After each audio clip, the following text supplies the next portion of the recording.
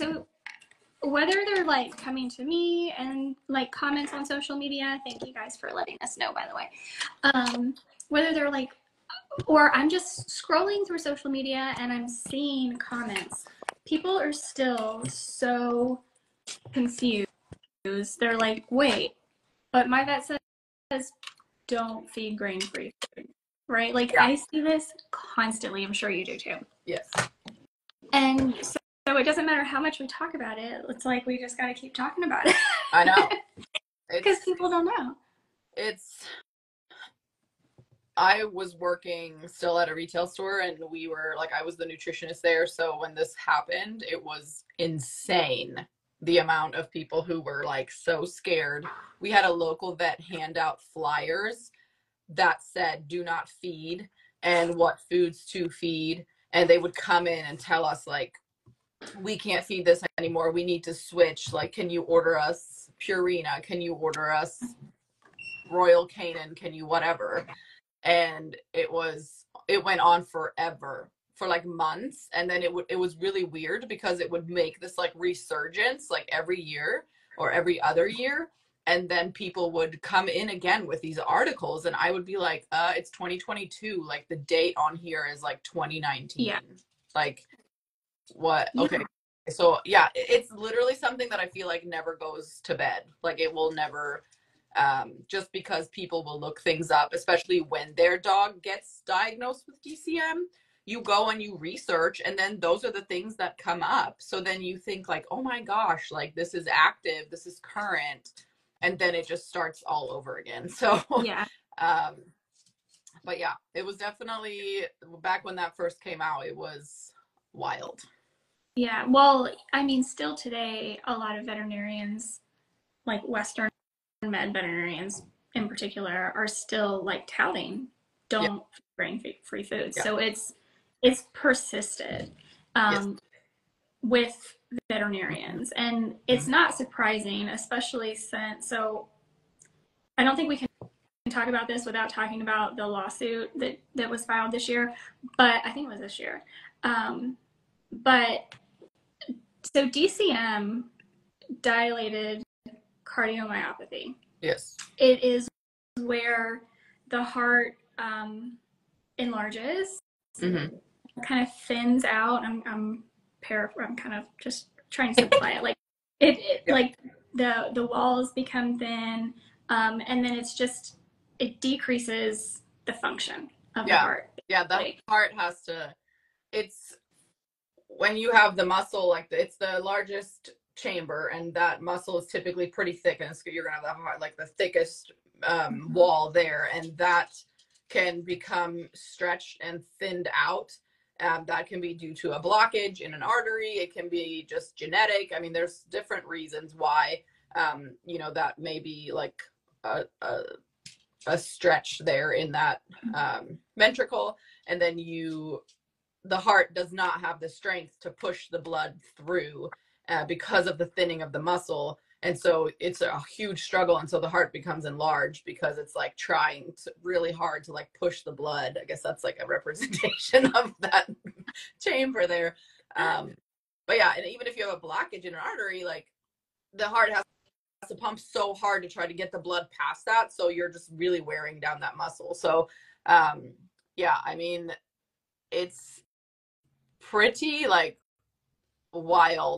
And I feel like in certain dogs that I know that had it, that I was like helping, that I had clients, some dogs had like a really like deep and large chest. Like there's more room needed for that heart to be, sitting in that chest. But yeah, DCM is just like the thinning, and then the lack of ability to really pump strongly through pumping blood strongly through the body. Yeah. And so I know, so there are some breeds that are kind of known to be predisposed to this. So it's not always caused by food, but it can be, they're saying it can be caused by food, by nutrient deficiencies. And I think that's where it gets really, really confusing for people. So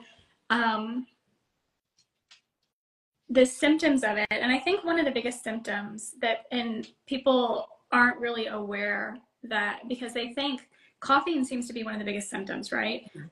At least initially. And so people aren't really aware that that can be indicative of heart problems.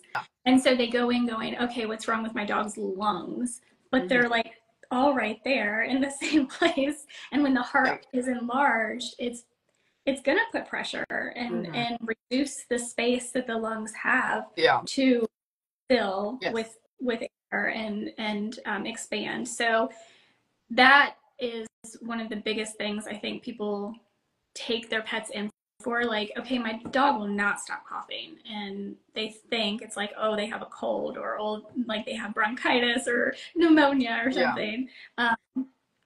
But what we have found, and what I know, so originally I think it was 2018, they started saying that grain-free foods were causing nutrient deficiencies and leading to DCM in dogs. And they said at the time, even the FDA said that there were increased reported cases of DCM in dogs. Looking back, we're now 6 years away from that. Which is insane. Yeah, I know. Right? Alex Bertolino says that's how we found out it was so hard. He was 14. Thanks for, I'm so sorry. It is like, it's scary. That's scary to me. I mean, I get it. I totally understand. And I feel like if something happened to my dog, like, I don't care what it is. If something happened to my dog, I'm going to be telling everybody about it anyway. Yeah. So I get it, like, why this spreads. But the lawsuit that, I'm going to pull it up because I don't want to get this wrong, because Lord have mercy if we get something wrong, right? The lawsuit that Keto Naturals filed against, it's a class action, but interestingly, they're the only ones named on it. They filed it was this year, February of this year, against Hills. And basically, like, in a nutshell, I want to kind of get your opinion on this. So in a nutshell, they're saying that Hills, along with some named veterinarians, which I think is fairly unusual for a lawsuit like this, they actually named certain veterinarians in it as like co-conspirators for creating this hoax, is what they're calling it. That Hills had lost market share specifically to Blue Buffalo and the grain-free diets that Blue Buffalo had out. And so they created this like hoax, is what they're saying. I'm not saying it's true. That scared everybody and told every veterinarian in the country to tell people to stop feeding grain-free diets. And somewhat successfully, they regained their market, a lot of their market share after doing this. So what is your thoughts? I know initially they were saying it was the legumes, right? Because like kibble needs some sort of binder. Tell me about that. Yeah, so I just want to preface this, which, Alex, I see your question. We will get to the conversation about diet, and I'm assuming what you can do to help your pet and best, in our opinion, best feeding practices. But I just want to preface this with, I have a master's degree in animal nutrition. I've been in the space for over 10 years, and I get very spicy about this. So all of these things that are coming out of my mouth are opinions, and also just in my own experience of working with customers and generally just knowing about food and nutrients in food. So take that for what you will, but I'm not a veterinarian, and but I have since the beginning had this very strong opinion about this situation. And in regards to the situation with Hills and the lawsuit and everything, I think that in general, no matter what they're calling it, if it's a hoax or whatever it is, in general, the frustrating part of it all, in my opinion, is that there is information being shared by these huge companies that have so much influence over our pets and and people in this country that are supposed to help keep our pets healthy. That paired with the lack of holistic education in vet school is really, really dangerous and very scary, because pet parents are hearing this information from people who they trust. And in my opinion, there wasn't even research done. It was just a claim that was put out. If we're looking at the study that was done, there was like maybe 570 to 700 dogs that were in this study, which is nothing compared to the millions of dogs. This is, I'm sorry, this is my mom's, this is a family member, and she's speaking German because it's she's German. like, I'm trying to focus. She said, I'm trying to concentrate. My English is not that good. Yeah. I'll explain it to you later too. But I think that the spread of this information with such a minimal study, it's not even a study, it's a report. So what happened originally is that the DCM was reported in this quantity of dogs. I think it was at the time 565. It was not that many dogs all across the country. That is not a big number of dogs. And the food that they were being fed was anything from kibble through raw food.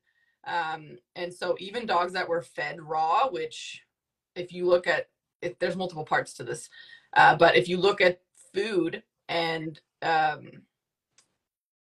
in its like breakdown, really a raw fed dog with the proper nutrient delivery should not be having this issue. So that to me makes me think it's caused by something else. But the claim that legumes and grain-free foods are causing DCM, to me makes no sense, because yes, some of them may interfere with nutrient absorption in the body, but if you have the proper amino acid building blocks, in some instances your body can produce certain things. Taurine is one of the essential amino acids that have to be provided through diet, and they are saying that grain-free foods and legumes are interfering with taurine absorption. That may be true on a minimal level. However, taurine is extremely heat intolerant. So 70% of taurine gets destroyed during food processing. We are cooking these dog foods at 400 degrees, most of them. So there's a very low chance that taurine would even survive that heat processing. There is no taurine in plants. Taurine is found in muscle meats, and highest actually in heart. So that's kind of funny. Like feeds like. And so to me, it was never a question of which dry food should we feed. It's never a question of grain-free or grain-friendly. It's a question of, is your dog designed to eat fresh food or a processed food? Where are the best nutrients going to come from? And that was my theory from the beginning. I have always said, like, this is not a argument about grain-free versus grain-friendly. This is an argument about what does your dog truly need, and what is the best source for your dog to get these nutrients. And so no matter the lawsuit later, I do think that this information was spread to cause a scare, and it worked, because many people switched off of higher quality foods at the time, like Acana and Origin, and I think at the time Signature was really big too, like foods that are boutique foods, or they called them, like, I think bag foods, I think, like boutique exotic grain-free or something like that. Yeah, you have these huge companies that are coming out with these claims, and all of a sudden you have people who are like, oh my gosh, I better feed this food because they're claiming the other ones are not safe. And there's not really any evidence or research to it. And it took like over a year to get even any response from the FDA to be like, actually, just kidding, we didn't find any relation in this situation at all. So I don't even know if I answered your question, but no. There's so many parts to it that I do think that somebody should hold them accountable for just putting claims out there, scaring everyone, making veterinarians, even veterinarians who I don't think necessarily that a lot of them are in on it. I think that they're just doing their best to try to save dogs, and they are listening to the people who they learn from. And there's just not enough knowledge about fresh feeding and about the true needs of our dogs and cats. And so when you spread this type of information, of course it's going to go wild, like haywire everywhere, because there's just, you know, Yeah. there's fear, and then that's just what people do. Yeah. Well, for one, it kind of goes to show just how little nutrition plays a role in traditional veterinary medicine. Oh like God. They don't know it. They don't. And I'm not saying this to be mean or be like, yeah. What they do. I always feel it necessary to like kind of qualify these statements with what they do is amazing and important. Mm-hmm. You know, if your dog is hit by a car, yes, take them to the closest veterinary office. But they, as you said, don't really have holistic training unless they intentionally go out and seek it on their own. Mm-hmm. Whether that's with like some sort of holistic club in a vet school or outside of vet school once they've graduated. And they're not, very similarly to our human medical establishment, they're really not taught how important and foundational to health nutrition is. Yeah. And so they don't have the tools to rebut this kind of information when a huge corporation comes to them and says, here's what's happening, trust us. Yes, exactly. And but also, like, if you look at a college curriculum, so like U of I, for example, I looked at their curriculum a couple of years ago. At the time, there was, I don't even know if there is now, I haven't looked at it in a while, but they do not have nutrition on their curriculum. It is not existent. And if they do, it's maybe a semester, and then they are taught the diets that are already pre-made by these companies and how to feed them and how to recommend them. So they have their critical care, they have their urinary care, they have their liver, you know, care. They have all these different lines of food that this is what you recommend and here's why. And their prescription foods, they charge double the price for them, but there's actually nothing prescription about them. There's nothing in them that is a medicine. And if you look at the ingredient profile, it is, we talk about how you shouldn't be feeding our dogs plant-based foods. All of these foods are plant-based. Mm-hmm. They have chicken meal as the first ingredient, and then they run into wheat, corn, soy, whatever byproduct. They are plant-based, and our dogs genetically now, with how we are breeding, it's tied to multiple things. It's not just our veterinarian, our vet schools, or these corporations that are controlling that. My dog has to go out. It's also the breeders and the genetics and the choices that pet parents are making of where they get their dogs and how these dogs are bred, that we are running into more genetic conditions, which DCM is, in my opinion, very much genetic, depending on the breed you get. And then we are feeding these foods that are not supplying them with the proper nutrients. She's crazy. Not providing them with the proper nutrients. So of course the body is going to respond that way, that the health of the dog is affected so much quicker and so much more extremely than if we were to feed a fresh diet. So I had a client that I've been working with for years with, she's had 2 dogs in the time that I've worked with her and known her. So the first dog was Ray, and he's a Weimaraner, and she gets him from a local breeder. And this woman does do, I don't know much about her breeding practices. I do know that she has a lot of dogs, and I do know that they're very popular in our area. So she got this dog, and she was feeding a mixture of dry and raw, and we were working on toppers, and we were doing multiple things. So she was providing this dog with that was my elbow, dude. Do you want to take her? She was providing the dog with multiple nutrients, multiple things that were providing good nutrients for heart health and just general body health. This is a big dog. He weighed 90 pounds. Big Weimaraner. And he, at the age of 5, they were playing ball in the backyard, and he just dropped dead. And he was diagnosed with DCM, like probably a year before that maybe. And but I look at that and I think, okay, well, what would his lifespan have been if she wouldn't have been doing the things that we were doing?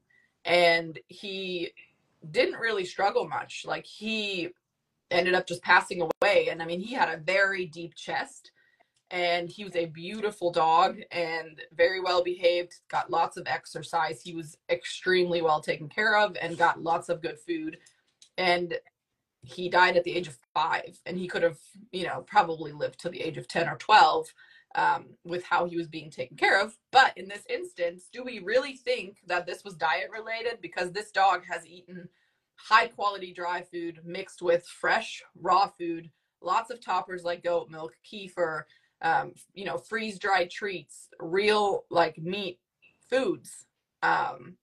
So is this really food related, or is this genetic? And so to me, that's something that's really important to look at. Like, I feel like there's a lot of things you can do with diet, and there's a lot of influence you can have with diet. And I mean, I see that every day, but I also see that with humans. Like, I see, like, our neighbor was diagnosed with cancer. She's 32. She's healthy. She eats the best foods. She's incredibly conscious of what she puts in her body and moving her body. And she was going to go into chemo, and she started things and started making changes. And before she went into chemo, like, she was drinking turkey tail tea every day. She was grounding. She was meditating. She was just really focusing on what she put in her body. She changed her diet to keto. She shrunk her tumor to almost gone before she even went in. She has one of the most aggressive cancers. And like, how do we look at processed foods and think this is what's going to be good for your body? And I will die on that hill.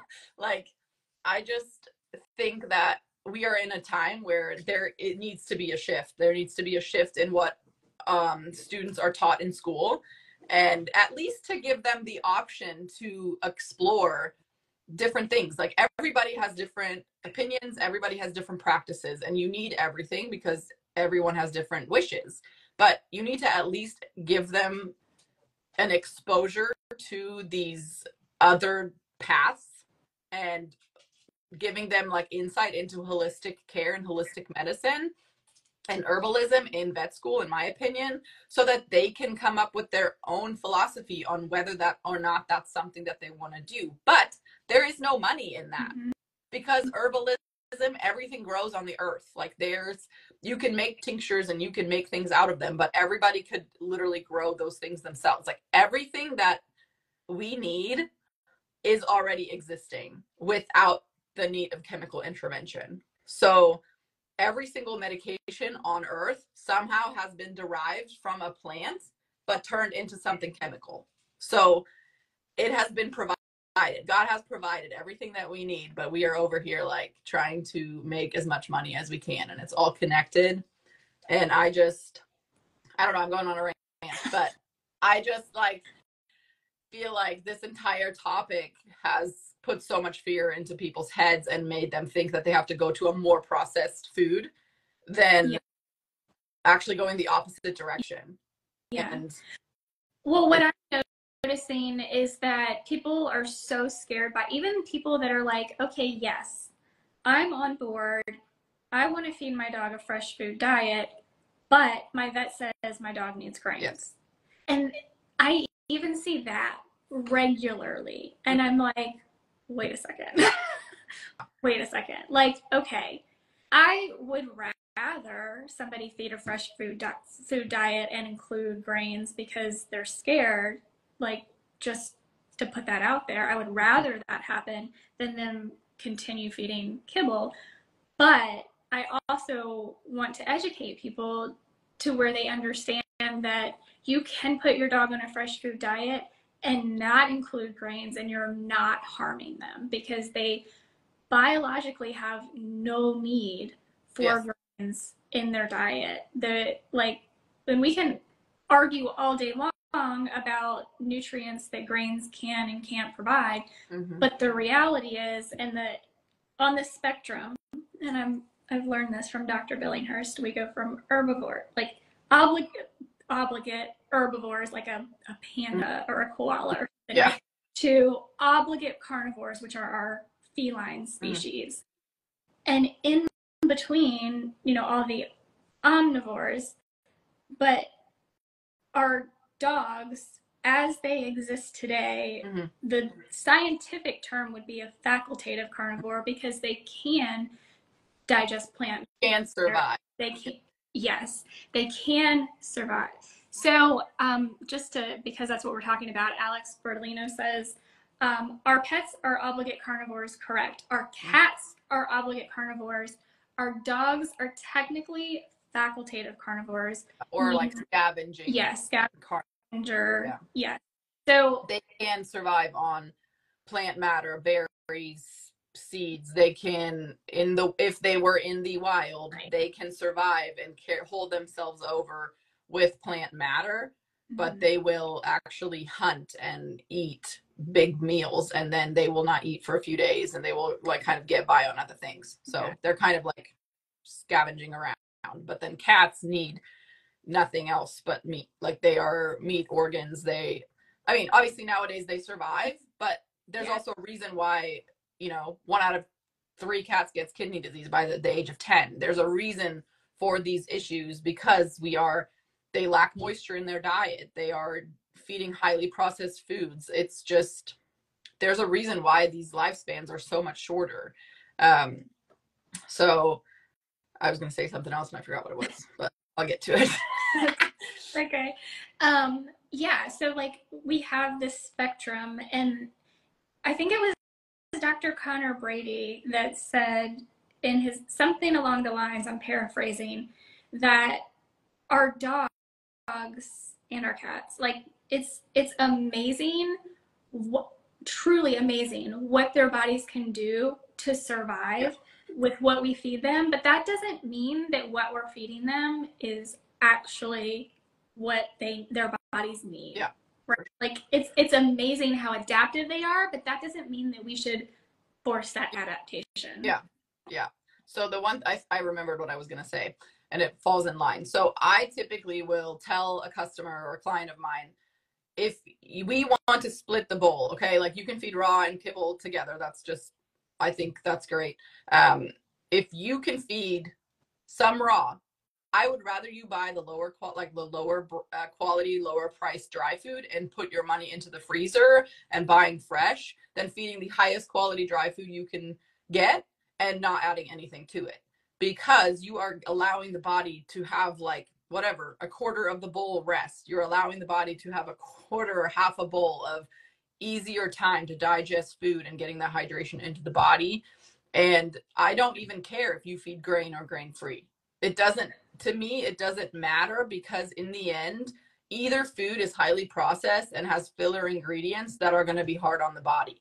Dry food has to be made with carbohydrates. There is no way around it, because it would not be shelf stable otherwise. Like they can't make a keto type diet because the fat would turn rancid. It's just not possible. There's no way to keep it stable enough to make it with less carbohydrates. So every food is going to have at least 28 to 30% carbohydrates, but the normal average is between 50 and 70%, which is insane. Yeah. And so that all just breaks down into sugar, which causes more inflammation in the body, more fat storage in the body. So you have a higher obesity rate. You are just kind of resistance. Yes. Like causing so much more damage in the body by feeding these foods. And honestly, yes, most grain-free foods, especially if they contain like potato, are going to be so high in a glycemic index because a potato is going to have a lot more sugar than barley. So honestly, if you have a dog that's obese, if you have a dog that has chronic inflammation, pancreatitis, sometimes I believe that you can totally go to a grain-friendly food and then add your fresh food to it just to reduce the sugar content in the food. But that being said, like either food, either grain-free or grain-friendly, is still going to be a highly processed diet. It's still going to be extremely strenuous on the body. It's still going to cause damage that is going to take a long time to repair. So in my opinion, you're always better off just feeding a lower priced food and putting your money into the fresh food to give your dog a break, or your cat. I understand budgets are really hard. I am going through this right now. We, spend like, I have 4 dogs and 4 cats. We spend like $600 a month on food. It's insane to me. Kind of just comes with the territory. Like, I will not feed, I just won't feed lower quality, just because this is what I talk about and this is what I teach. And to me, I just have to, like, that's how I can observe my dogs the best. And but it's brutal. And so I totally understand it. If you have 3 giant dogs, like, how do you afford it? Like, who can pay $1,000 a month for dog food? And so I do think that there should be no shame ever in trying to adjust to your budget and trying to figure out how you can make it work. And I just think, and a lot of it also goes into, like, how are we treating our dogs at the vet? Are we going to the vet every year and vaccinating? Are we doing chemical flea and tick treatments? Are we doing chemical heartworm treatments? Are we intervening with antibiotics and steroids? What else are we doing to the body to weaken the body? And on top of feeding processed foods, it's a completely, like, it's this huge thing. And so one thing that I noticed was, we had a customer that had a dog that got diagnosed with DCM. And they, of course, gave her the handout to say, these are the foods that you can feed. And it was like Purina, Hills, all grain-friendly foods. And they said, and then they gave the dog a steroid. And they said, you need to make a food switch. And then the customer was like, okay, well, my dog is better after a week. And the vet is literally saying it's food related. And I'm like, okay, hold on though. Let's backtrack. You put the dog on a steroid and then you switch the food. So which one is actually helping? Because you don't know. And to me, there's no way that the heart can just, like, bounce back with just a diet switch from one kibble to the other within 1 week. It just does not work. No. Because you're not actually putting usable nutrients in the body, no matter what kibble you feed. So that is not to shame anyone that feeds dry food. I totally understand that. But the best thing you can do is to add fresh food that's usable by the body, muscle meats especially, into the bowl to give your dog usable nutrients that can target, that are building blocks for, the heart and for the organs in the body to properly function. Yeah, no, I totally agree. And I think since we're talking so much about alternative foods, I'm going to go to some of the comments and it'll kind of lead us in that direction. NTA 33 says, I fed my 7-pound toy schnauzer a home-cooked grain-free diet and she lived 15.5 years. She was the sweetest, healthiest dog ever. That's awesome. I'm so glad to hear that. Amy H71 says, hi, new to this chat. Can you comment on the farmer's dog food? I have thoughts. What are your thoughts?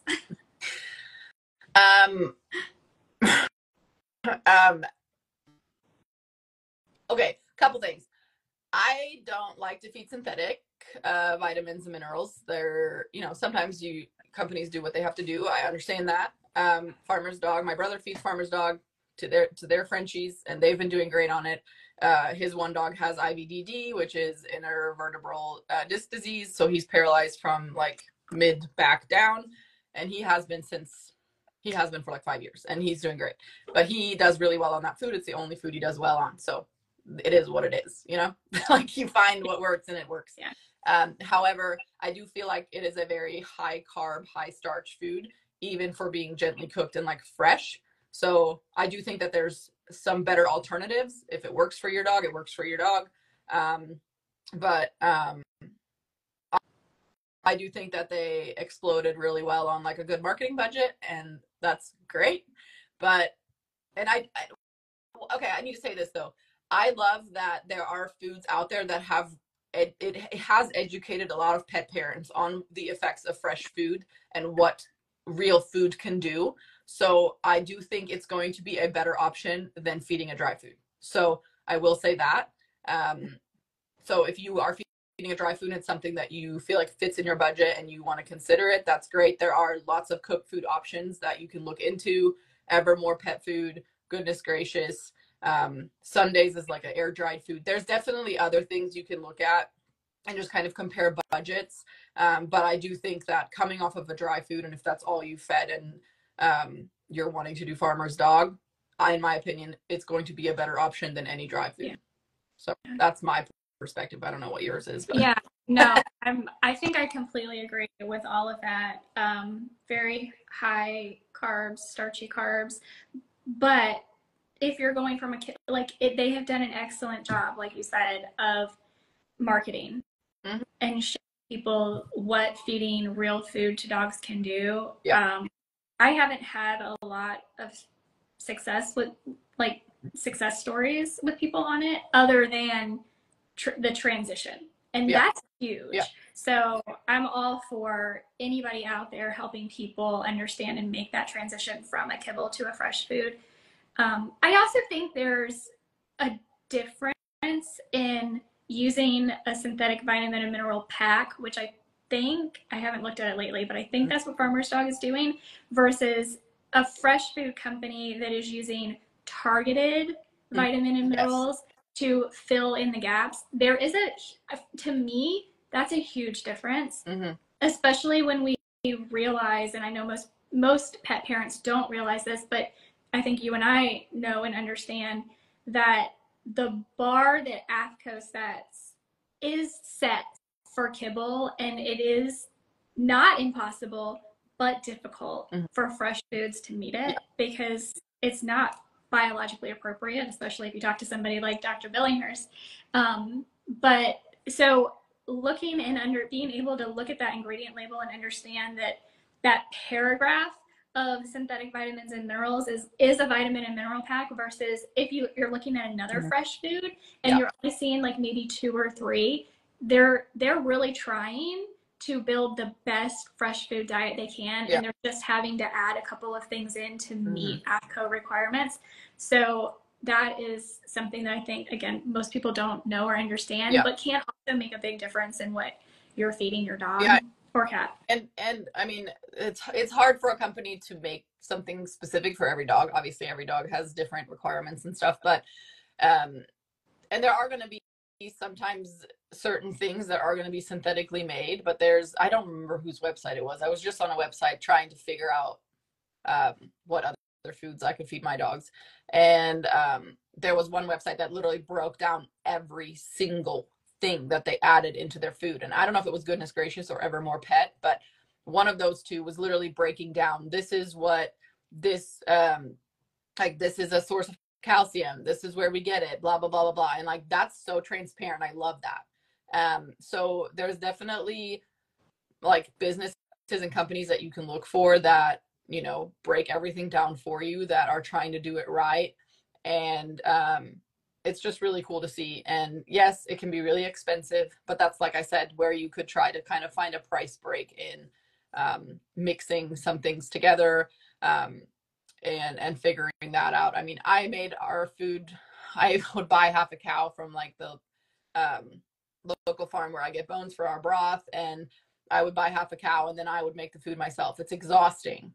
But now we're at this point kind of where, which is like unrelated to this conversation, but I'm like, do we have to go back to that to try to figure out to make our own food? And, you know, it's just like, I guess just depends on what you want to do, you know, and how it works in your budget. And you and I both do like nutrition consultations. So if anybody is like, I kind of need input or I need help, or I, you know, just get with one of us and see what, you know, what you can do. And I think sometimes it just helps also verify that you are maybe already doing the right thing, or, you know, there's other opportunities and stuff. But Amy, you asked about Carnivore. Carnivore is a baked dry food. They do not use synthetics. They have different protein options, and typically your local pet store can order them for you. And this is just going to be like a more low heat processed food. Still dry food, still has like, you know, plant matter, obviously, but definitely a better choice than most of your highly processed dry foods. It's probably going to be the best dry food on the market, also with a hefty price tag, but it just depends on, you know, what your budget is. Everybody's budget's different. Yeah, and I think a lot of people aren't familiar with this brand, and it was, I heard about the brand and kind of wrote it off. Mm-hmm. But this year, like literally like a month or two ago, Yum Wolf just came out with an air dried food that is 100% synthetic free. And I interviewed Jaron Lucas, who owns Yum Wolf, on the podcast because of that. Like I didn't want to have him on prior because it wasn't aligned with the information I put out. But having, understanding that people are in all these different stages of awareness and what they're willing to do and what they know about, having options out there for dry foods. And I just want to say, and I'm not saying this because you're the one I'm talking to, but I don't care what dry food you're feeding. I know you've said please add muscle meat, which is absolutely wonderful. But even before you do that, please add hydration to it. Like that is a hill I will always die on. I don't care what dry food it is. Please, even if it's just filtered water. Oh my gosh, all the time. Yeah. Yes. Yep. I'll be like at markets selling our broth or having conversations with clients if I'm having, consultations or whatever. And I'm like, I understand the investment of broth. Even a bottle of broth can be a lot for somebody. Like if it wouldn't be what I make, I don't know that I would have it every day. Okay. Like, I have like unlimited access, but I always say that. I said, even if you buy the broth and you want to use it one time and then you're like, I don't want to buy it anymore, I can't, then just do filtered water and let your dog consume water with the food, because the water molecules will attach and help bind the food already so that it's easier to absorb into the body. A dog, if he consumes 4 cups of dry food, needs a whole gallon of water. All of us here probably know how hard it is to drink a gallon of water in a day. I can't do it, okay?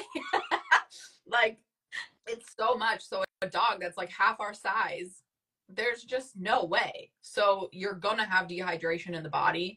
It's going to cause inflammation, which what's so crazy is inflammation requires water to be like balanced back out. So you are literally have inflammation in the gut, and then you're pulling water from the cells, and then you're dehydrating the body even more, which causes more inflammation. So you're pulling even more water. It's just this vicious cycle that you cannot get out of unless the dog is provided proper amount of moisture to digest food. And drinking water is not the same. It is completely separate.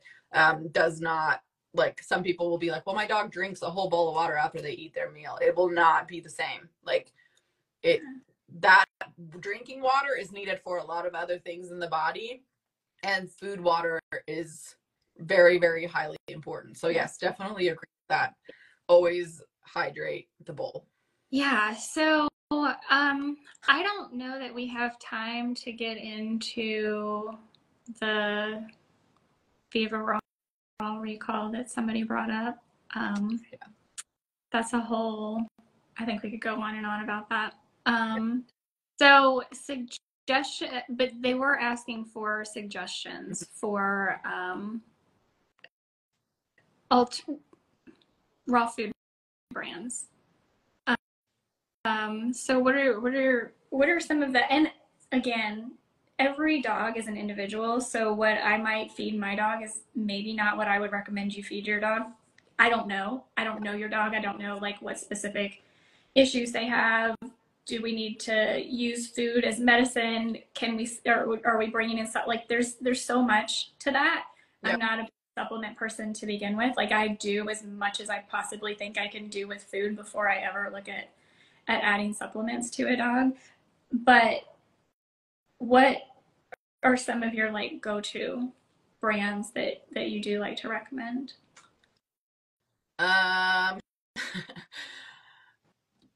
Okay, I'm just gonna be fully transparent. I have been feeding Viva Raw for a long time, and I've loved what they do. Their sourcing, their everything from start to finish. So this is like a really hard phase right now for me because I am also a manufacturer, so I can understand and feel for them, what they're going through. So it's kind of hard. I'm still feeding it. I'm feeding what I have. I don't have any of that batch that they talked about. And my dogs have been okay.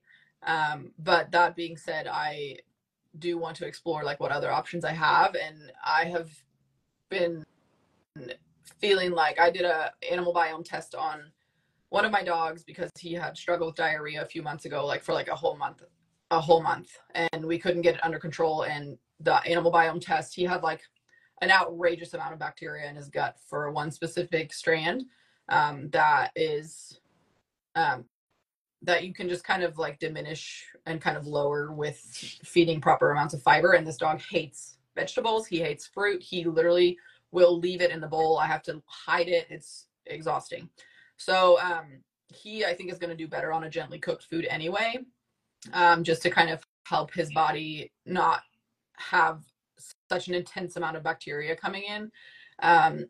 So I don't really know what we're going to do. I have fed OC raw for a long time before I got onto Viva, and I still sometimes feed it now. It is one of the foods that is also very limitedly processed. When you look at it, you can tell it's real food. So that has been okay. I don't necessarily know how thorough they are in their sourcing. I don't think that they necessarily focus on grass-fed, grass-finished, pasture-raised. I don't necessarily know. I know that they are like produced. I don't know. It was California. I don't know if they've moved now, maybe Arizona. But so that is what I fed for a long time, and my dogs did fine on it. They have a good variety of proteins. That is my extent of the foods that I have like trust my dogs with. I know that there's a lot of other foods. However, I have tried my dogs on HPP foods. I do want to try the green juju. I have not tried it, and I know that they do HPP, and I don't know how my dogs would do on that, but I have not tried HPP in 10 years because the first time I tried HPP, my dogs were puking everywhere. So, like I said, like you said, it depends on your dog. You know, some dogs did really, really well on originally when Primal was like the only raw food. A lot of dogs did really great on it, and that's, you know, what worked. And any HPP that I've tried with my dogs, even Steve's or Northwest Naturals or anything, it just never really worked. So I know Almost Pride actually didn't know this till yesterday, but they use bacteriophages, which are viruses that are targeted to eat specific bacteria that come up. So Almost Pride is definitely a brand that I want to look into, because I think that's like a really cool approach, and their sourcing is really great, and they just kind of popped up out of nowhere, at least to me. Yeah. In the last 6 months. It's crazy because apparently they've been around since like the 80s, and I just found them like this year too. I think that they have like base blends that are like 80-10-10 kind of. Yeah. They're obviously not AFCO complete and balanced, but they're complete and balanced. They do use synthetics for currently, but who knows in the future. It's so hard because I do think that for these companies who are trying to make a difference in doing things differently, there's a 0% tolerance for like any contamination through the FDA, which is hilarious because it's so much stricter for our dogs than it is for humans. It cracks me up, and our dogs are much more able to process things a lot better without there being much impact. But it's sad because I don't necessarily think that, like, I think people get really frustrated and really upset, but we also have to remember that these companies produce their foods in certain facilities, and we have to remember that these brands are not on a mission to try to hurt dogs. Like, there are things that happen, and I do think that transparency is key. And if you trust, this coming from a manufacturer myself, you have to trust your customers that they support you no matter what. And I think transparency is the most important thing. And you have to trust them with the information that you share, and you have to be open about it. And that's the thing that people want nowadays. You want to be able to know how are you sourcing? If anything comes up, are you telling us the truth? Are you sharing it as soon as you know? And so it's hard to see, but I also understand where people who feed their dogs, they want to make sure that they are not hurting their dogs. That's the whole reason they're spending this much money on, you know, the food that they feed. So I don't know. All this to say, there's a lot of things out there and a lot of foods out there, and I have to do some serious digging to try to figure out a different type of protocol. I have, you know, I'm not necessarily scared of this situation with Viva. I'm not scared of the potential bacteria issue. Like, I don't, my dog eats, you know, dead birds and stuff. So I like, that's not to say that it can't harm dogs and that it hasn't harmed dogs. And I respect all of that. I just think you have to use discernment and you have to know yourself what works for you. And I don't know. There's a lot of different options, and but nothing's going to be perfect. And I think that I definitely always feed the food, but I always add other things. Like, we use spirulina, we use PEA, we use pumpkin. We are adding, like, we add fish to the meal. We use sardines. We are doing kefir. We add so many other things to the bowl on top of already buying high quality raw food. So I think that's kind of how I maximize the nutrients that my dogs consume. And it's up to everybody for themselves. I think it's hard to say, and I feel like it's also hard to kind of average it out across all these dogs and pet parents, because each dog has different requirements and has different needs and has different gut strength. And so I definitely, I don't know, I can't even give you a list, honestly, of foods that I would recommend, just because it's like so specific. But I definitely always look at the ingredients, look at how many synthetic vitamins and minerals are in there. If there's like 5 lines of different ingredients, it's maybe not the best. You know, try to find foods that have the most minimal ingredients. And I do think that Green Juju does really, really good. Like, they source amazingly. They have a very unique ingredient profile, and it's all trial and error. You may think this is great, and it does not work for your dog.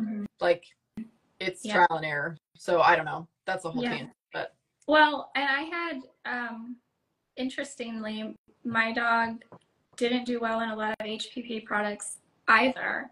But it wasn't the same experience you had. I tried Steve's, and I don't even think I got to Northwest Naturals. I'm telling you, this girl, because she has been raw fed since I adopted her at 2, and I have never seen this girl poop so much. I mean, literally, like, all day long, and huge. Well, poop. And they have chia seeds in their food, I think. So that'll get you right there. So I'm like, okay. And I really didn't try much, but she does. I will say so I also have been a feeder of Viva Raw, and she just this year kind of got to the point where she was like refusing it and not eating it. And, but she would eat ever more. So I was like, okay, well, I would just kind of really lightly heat up the Viva on the stovetop with, some liquid in the pan, and she would then eat it. So I'm like, okay, maybe I'm getting to the point where you want a gently cooked food. I don't know. But then I was able to get the Green Juju frozen raw, and she absolutely loves it. She does still poop a little bit more than I mean, it's not as bad as it was with Steve's or with Evermore. She poops a lot on Evermore. My God, I mean, that's like typically, I do think that typically gently cooked foods for the most part are going to have more filler ingredients. And I don't know what the reason is for that. I wonder if it's like when you cook things, it kind of loses its volume. So just to kind of fill that void there a little bit. I don't really know, but that's not to say that it's not good for your dog. So I looked at Evermore, kind of got scared of the price, honestly, but yeah, I don't really know what I'm going to do. I'm still feeding Viva for now. And, I am going to try like Almost Pride, I think, and we'll just see how that does. And then I know I have to, I'm going to try your green juju. And then I'm also looking into like other gently cooked foods just because, yeah, Stone is the same way. He would eat the Viva, much rather eat it cooked than raw. So, yeah. And I just bought some solutions to try because they ferment for their pill stuff or whatever. But yeah, I do, I guess since we are kind of talking, like I get, the one thing I want to say about this Viva recall that I haven't said is that we need these small pet food manufacturers. We need them because the big guys aren't making food, in my opinion, that is appropriate to feed our animals, that is feeding them to thrive. That's not what's happening. We need these small manufacturers. We need people who care about sourcing, who care about the product that they're putting out. And for small companies to survive, to build a small company, the reality is there are a lot of third-party vendors involved. Yeah. And while no, you absolutely cannot control what happens in a facility that you don't run, own, manage, you can't be looking over everybody's shoulder all day long, every day to say, no, you need to be pulling from that stack and not this stack, right? That happens still. As the brand owner, you're accountable for whatever they do. Yeah. So I'm not suggesting that they are not accountable for it. They absolutely are. But I think it's important for us, especially like in the healthy pet space, we're still really small. Like the percentage wise of pets and pet owners who are feeding fresh food to their dogs is still really, really small. And so it is completely up to you as a pet parent listening or watching to make the best decisions for your pets. And if you feel like you've lost trust, that is how you feel. I'm not trying to sway you one way or the other.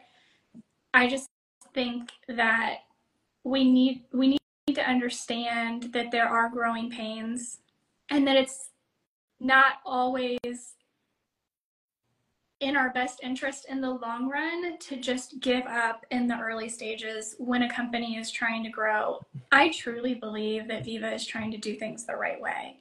And most people have never owned or run a business, so they don't understand the behind the scenes of all the things.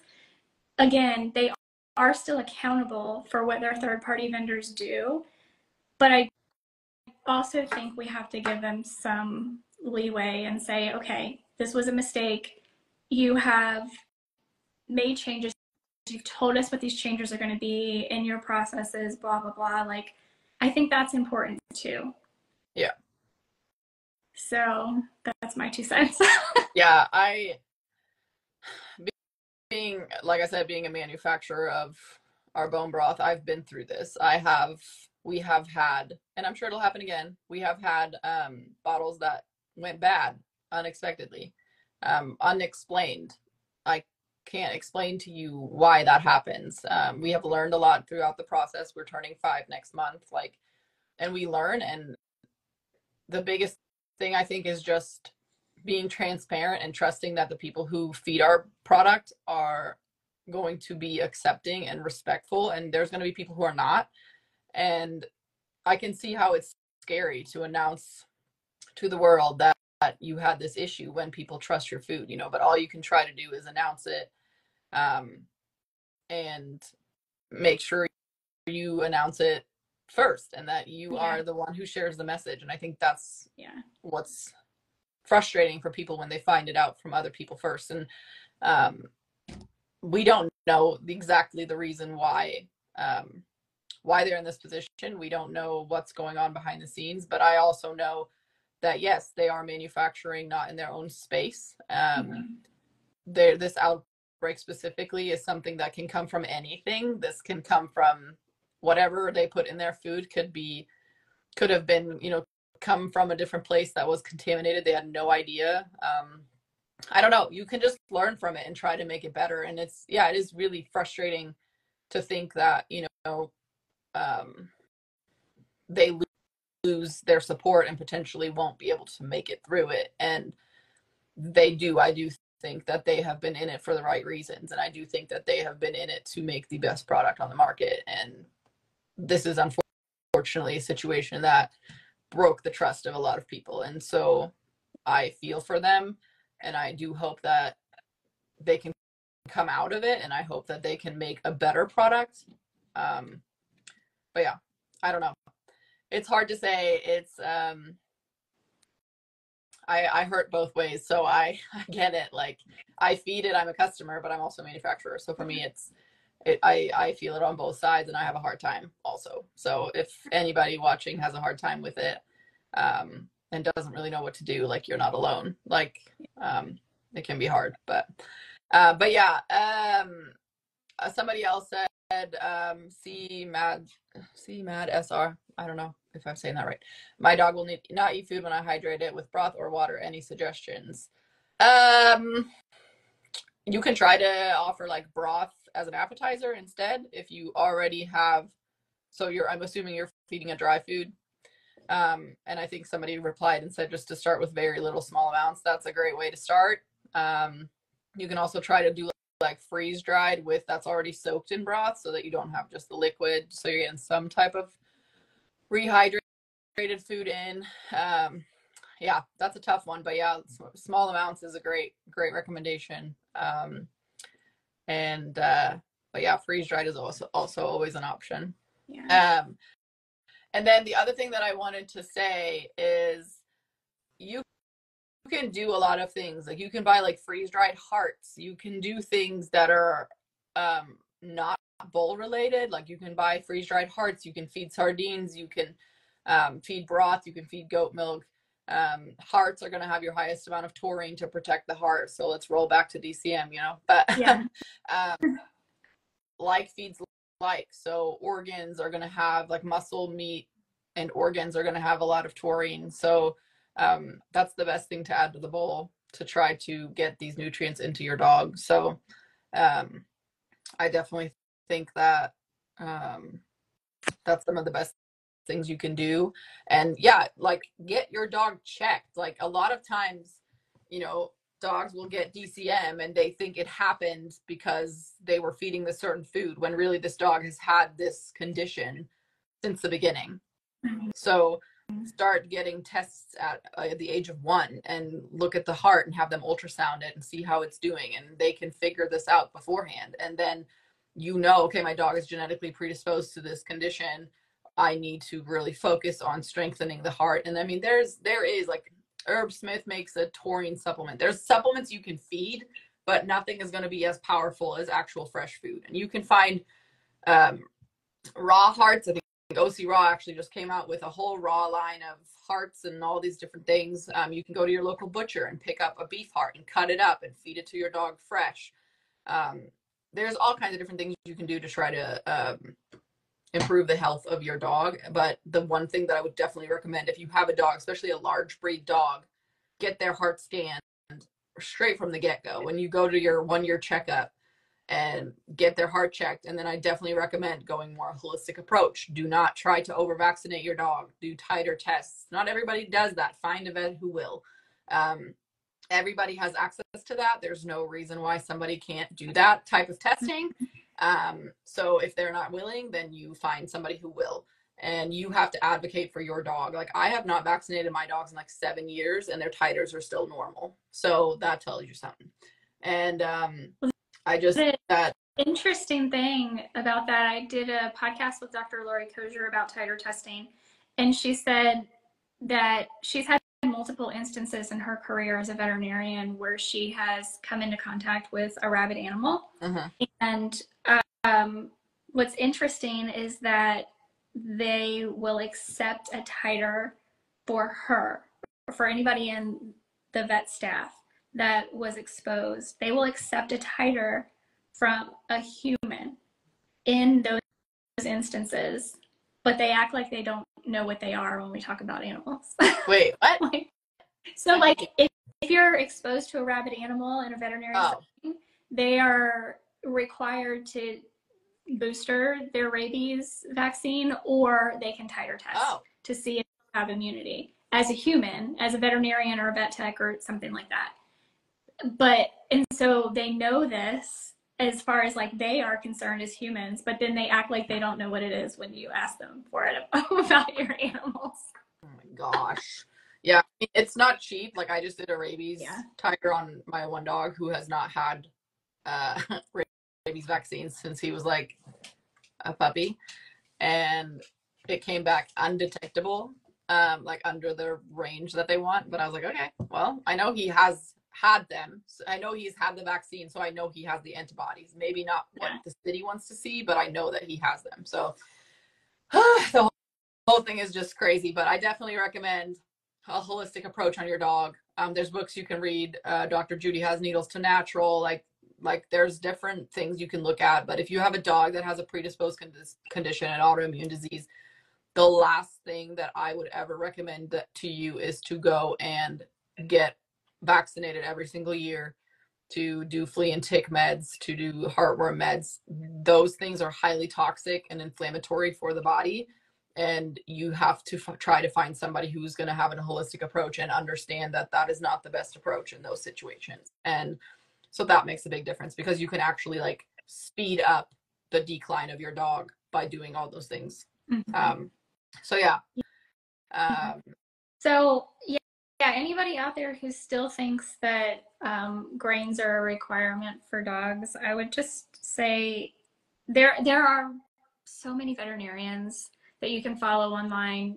You just mentioned Dr. Judy Morgan, Dr. Katie Woodley, are two that are like top of mind for me. But I mean, there are lots of others, and it's not true. I do believe, and it's the lawsuit that Keto Pet Naturals filed this year against Hills, I think is very, very telling, because I don't think a lawyer is going to put all of it, like they're not going to give you all of their best information, right? Like in a filing document, and everything they put in the filing document is like mind-blowing, like, wow, are you kidding me? Like, and you're not going to put it in there if you can't prove it. So to me, it's very, very telling that they have a lot of really damning information that I think, I wish the mainstream media would report on it, but no such luck. I mean, probably when it's done, then probably. Hopefully. We'll see. This last question, Martyr 4691, if you're only feeding chicken, I highly recommend booking a consultation, because that is going to not be enough for your dog to consume. That is not going to provide enough nutrients. Your dog will have lots of deficiencies very quickly. So please get on a call with one of us, book a consultation to try to figure out how we can help your dog. There's lots of holistic help to help with pancreatitis. I definitely would highly recommend fresh food for that, or even gently cooked. So, but definitely would recommend booking a consultation. That's like a whole nother conversation in itself. So just wanted to say that. Yeah, no, absolutely. So much more than we could say here, I think. But yeah, and I'm sorry that they're so thin. That makes me so sad. But yeah, they probably are not getting all the nutrients they need from a chicken only diet. Yeah, so I think I hope this is the last, no, I know this won't be the last time we'll have to talk about DCM, but thank you for joining me. And anytime. I mean, and anybody who has more questions or any concerns, please send them to us, because it's always fun to like see what people want to know about, and then we can always base another video off of that. So just reach out to either of us, and we are happy to hop on and do another one. I think you had a couple other topics that we were going to talk about, so I think we could go on and on about these. So I know there's so much misinformation out there, and honestly, even in a lot of more holistically minded like Facebook groups and stuff, there's so much, and people mean well, but there's so much assumption that's happening. And I know we've said this a couple of times already in the past hour, but like every animal is an individual, and don't take anything you find on social media at face value for your specific animal. Please. Yeah, I mean, there's things that you can like pick up on and add, you know, but yeah, if the one biggest thing that I actually said this on the BK Pets podcast, and it was pretty funny because I was like, have you ever thought about this? So when your dog is sick and your dog has diarrhea or digestive upset and you go to the vet, they will tell you feed real food, right? They'll tell you feed chicken and rice. I'm not into that, but that's what they tell you. So I said, how come that when your dog is sick, the remedy is the fresh food, is real food, and then recommend to go back onto their processed food? That to me is like, just tells you right there that we know what heals the body. We know what the body needs. So then why are we feeding something that will get the body to that point where it needs real food, but then we go back on the processed food? It's just like, if real food heals the body in a time of need, in a time of inflammation, a time of stress, why would we not feed that all the time? To avoid that. Our medical system and our veterinary medical system is not set. There's nothing preventative about it, right? It's all very reactive. It's not set up. It's not none of it is a healthcare system. It's all a sick care system. And I think that's one of the biggest like paradigm shifts that we all need to make. And I think all of us in the healthy pet space, I think, have made that paradigm shift, but you know, we just want more people to come over to it's the same for humans. It's big pharma and big food are all together. They're all up in one bed together trying to they want us to be sick because that's where the money is. Why is the Food and Drug Administration, why are food and drugs in the same administration? Yes. And there are literally people that have worked for big pharma who know all of these connections. And I'm from Europe, so like we don't have these huge issues over there. We don't have all these, our grocery stores are tiny. We don't have all of these processed foods. We don't have all of these low fat, light options. We have real food that has fats, that is whole, that is properly made. And you don't really find a lot of processed foods here. Like you literally, I mean, a Kroger is giant and there's so many options, and you think you are feeding yourself well and you're eating a healthy diet by consuming like diet sodas and light yogurt and reduced milk and all these things. And all that it is, it's chemicals and sugars that replace the natural nutrients, and it causes inflammation in the body. And then you get sick and you have to go to the doctor and you buy medication. And then you continue to feed yourself the same way because they say everything's fine, you're doing great. And then you still have to buy the meds because you never fix your body. It's like it drives me crazy. And the same thing, you go every year to get your dog vaccinated. Why? They don't need it. Their body has immunity. I was vaccinated as a baby for things that I don't need vaccinated for again. Your body knows. Your body has memory. And like, I know. why do we have to do this? Because you pay $200 every year to go get your dog vaccinated. And it's like the most unscientific thing ever. Oh, it's so unscientific. I know. I think we could go on forever, but I think I've also taken you away from your packaging for too long.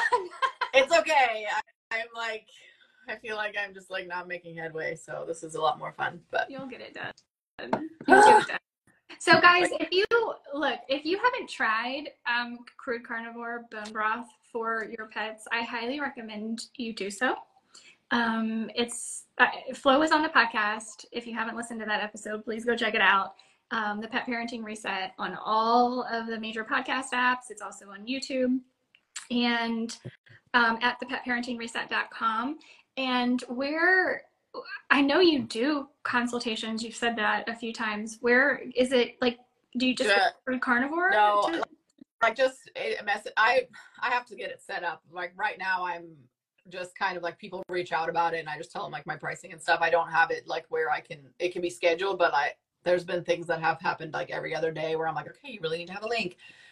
So I'll probably get that figured out. But if anybody's interested, you know, just message me, and that's how you kind of get connected with me, and we can figure out what your needs are. But that is what I used to do that every day, and I was, you know, doing consultations and things like that. But then I kind of got away from it with Crude, and then now I'm just like itching so hard to get back into it. So, but yeah, so just Crude Carnivore Instagram. Just message me if you know, if you have questions or if you want to book a call with me.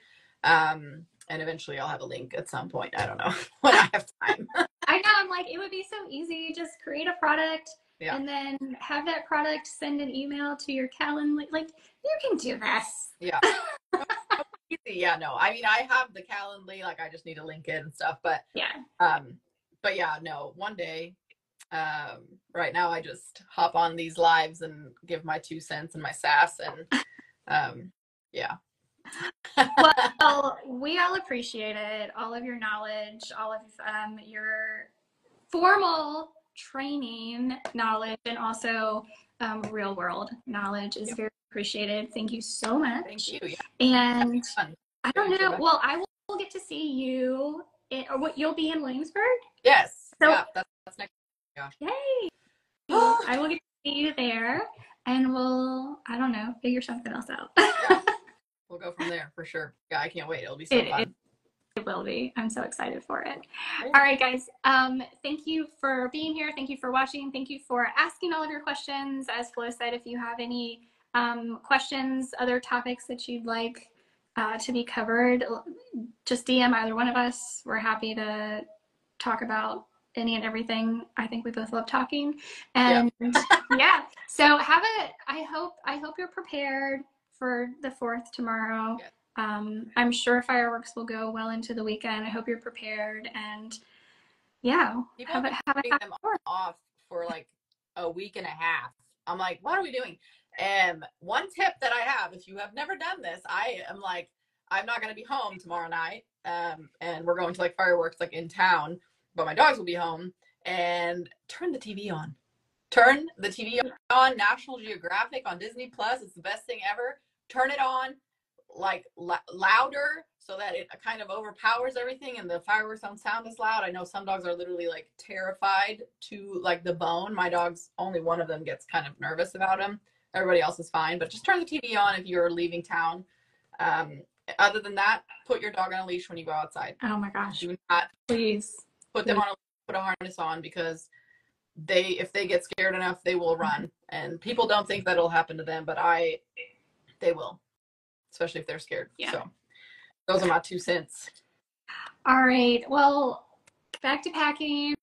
Thank you so much. And you have somebody to translate all of this into German for.